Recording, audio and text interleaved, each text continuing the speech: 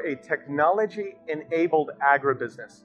We are not a tech company, we're a farmer. We ultimately sell fresh produce to make money and to have a sustainable business model.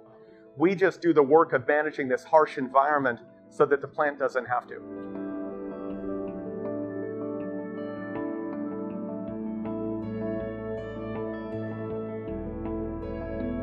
We're using technology to measure and control every variable: light, water, pressure, air movement, and all of these things allow us to deliver that perfect climate environment, which allows us to achieve world-leading yields, extremely high quality. They allow us not to use poisons or pesticides. We're able to use beneficial insects to protect the plants.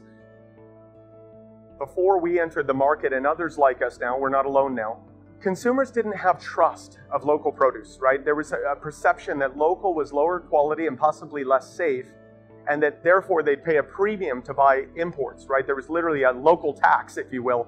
So I think that we ultimately have helped to reestablish trust with the consumers. We've removed this disbelief that local can't be great. And I think that we've helped to start that movement. And that's a fundamental piece of not only getting consumers to be willing to buy local fresh produce, which helps to develop a market, and that demand is critical to building this industry. But also I think you've seen it in chefs, and you've seen it in the hotels, restaurants, and catering channels. They've seen local variety and quality available, and now they're embedding it in their dishes.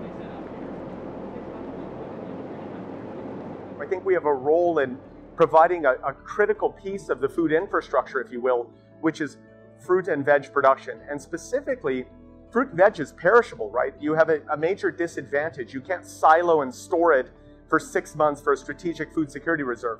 Because of its perishability, you probably have 14 days or less, right? So you need some element of local and regional supply as part of your portfolio. And I think we have an important role to play in doing that. And last but not least is that there's agenda interests beyond just food security, right? There's food security, water conservation, economic diversification, and sustainability. And we contribute to all of these, right? We're able to attract foreign direct investment, create jobs, and not only displace air freighting of imports, but create new local demand. So we have a huge role, I think, to play in both food security and economic diversification. Well done. These are one for everyone to try. Look at this, it's perfect. We believed that if you developed a solution in one of the harshest environments in the world, right, which unfortunately kind of a future state of the world as more places start to look like the Middle East's environmental constraints and challenges. But if you could develop that solution here in this incredible desert subtropical climate where the climate hits over 50 degrees C and 100% humidity, but if you could produce food there, you could do it anywhere. And now we're bringing that solution to other markets.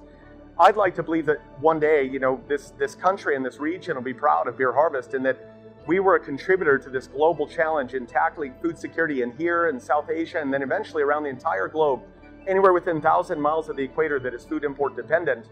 We don't tackle it all. We tackle fruit and veg specifically, but I believe this solution can do a lot to move the needle in this great challenge.